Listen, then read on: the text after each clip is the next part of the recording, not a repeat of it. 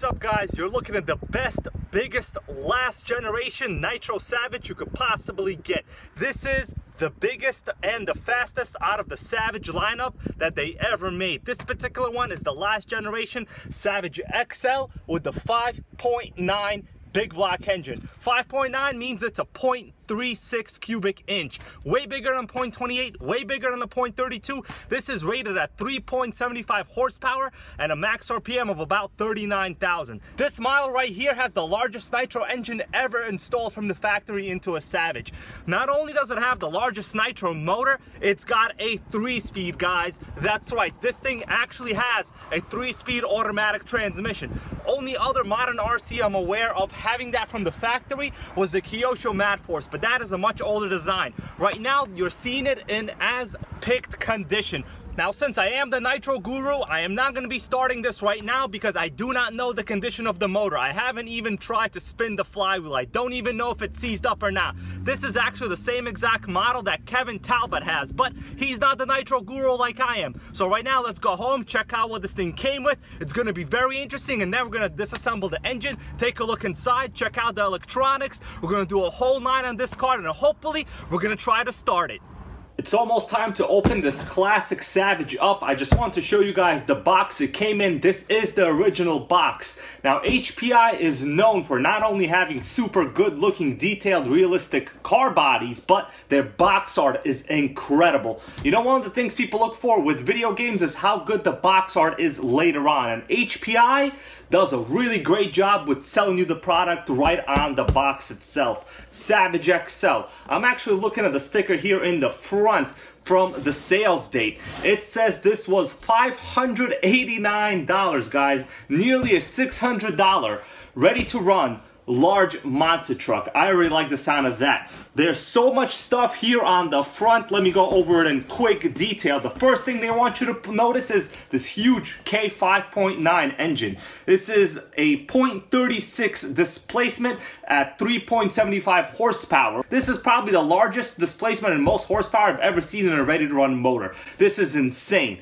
The other variant of this truck, let me tell you now, was the Octane model, which came with a 15cc gas engine. This is not the Octane, but I would have loved to have that. This is the regular Nitro version. Nothing wrong with that. You gotta keep Nitro alive one way or another. The Savage X 4.6 did not have this feature, the 3-speed transmission. And guess what? You could also install an optional reverse module. This one does not have reverse, but for I think about 50 bucks, you can get a whole electronic reverse module system, and this thing will be good to go. Chassis shown, actual size. This is not one of those serial commercials where they show you texture enlarged to show actual size. No, this right here is the freaking actual size. On the back of the box, they continue with all of the cool features that this model has. You have a rechargeable receiver battery pack. I'm sure it's going to be dead in this one. I've already got one on order.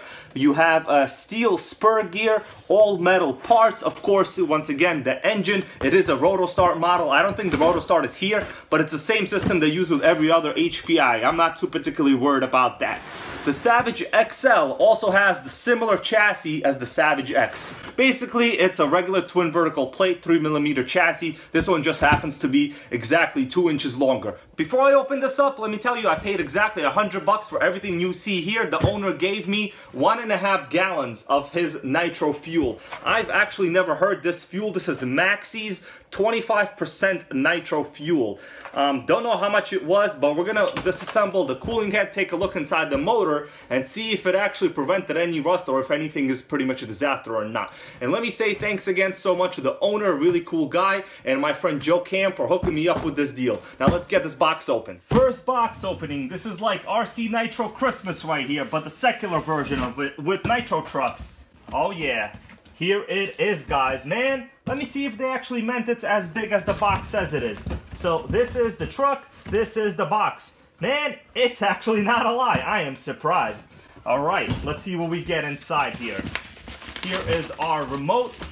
You know, you gotta build suspense, take the remote out first. This is the factory remote that it came with, the TF20U, which really is nothing exciting. It's a basic 2.4 gigahertz unit. It has 6 AA batteries. It should work just fine. As long as the antenna is not broken, it's fine. I'll be content with it. Actually, let me power it on. Oh, the LED goes on.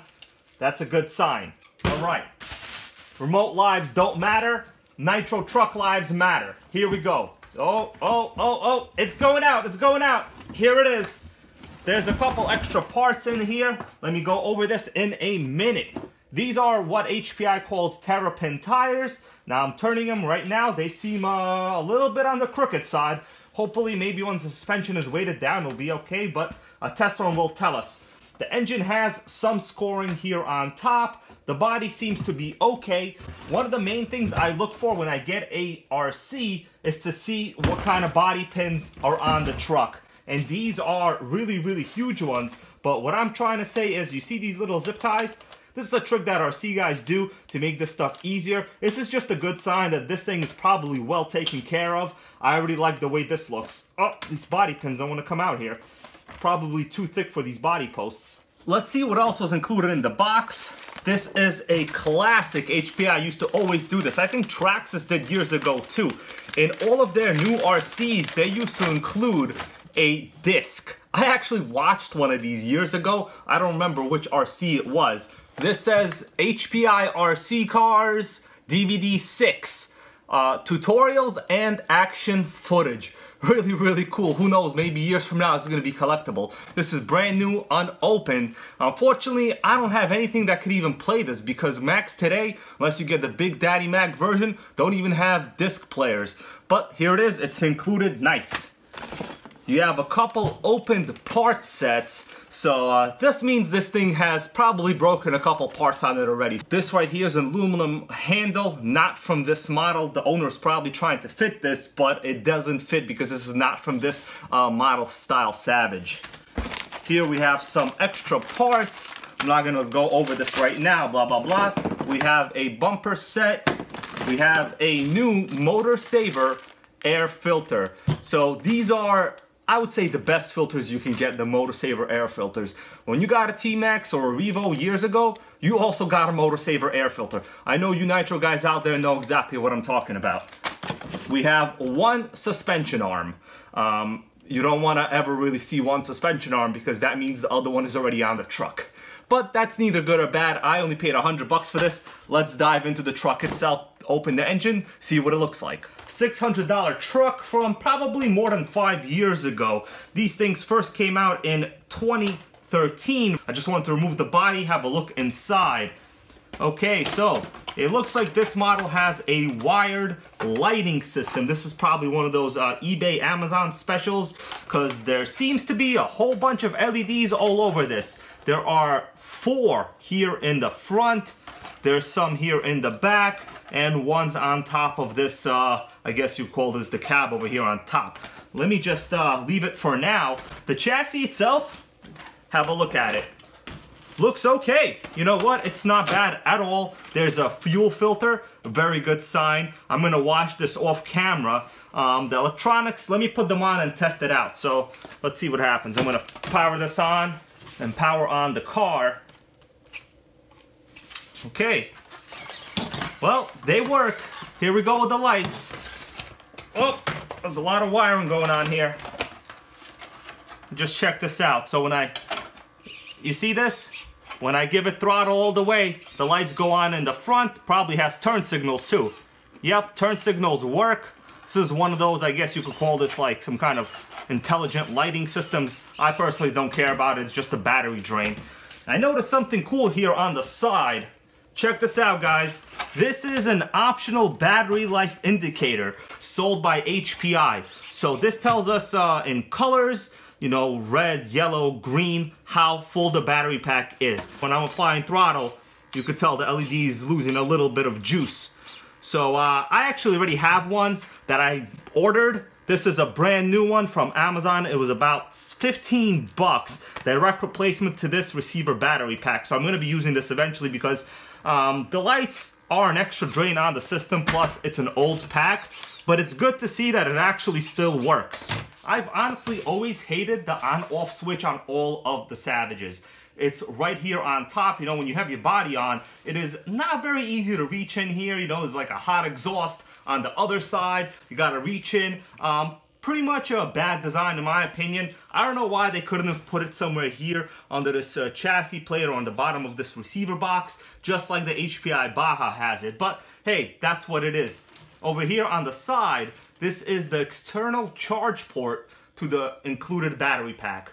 So it's pretty convenient. You never have to remove the battery pack from here. You're just pretty much good to go. Here's a good look at the chassis. This is the extended version, as I said. All the Savage X models, including the XL, have this X in the chassis. This is basically the nameplate and what's significant about this whole entire series. Does it do anything? No, but it does look cool, you gotta agree. On the bottom here it says 3mm Savage TVT chassis.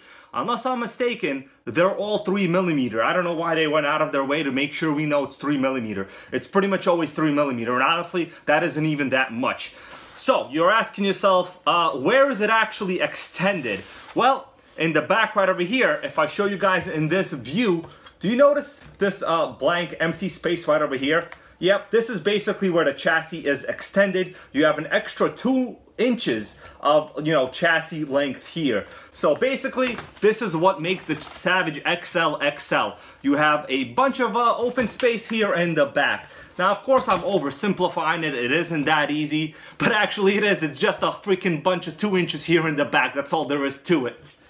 Suspension-wise, this is a classic Savage. Very, very plush suspension. You see what I'm talking about? This thing is meant to take jumps and come back asking for more right away. And it does that. You have the same dual shocks that almost all of the Savages did. Now, surprisingly enough, the Octane, which is the gas version of this truck, only had 1 shock on each axle. I'm not quite sure why, but I always like to have 2 shocks. Honestly, you don't need them. You see this? Yeah. Yeah, that's nice. Another great feature of the Savage is the easiness of taking out the fuel tank. There's only 2 body clips here for the fuel tank. And check this out, guys. I could literally remove, here's 1 body clip.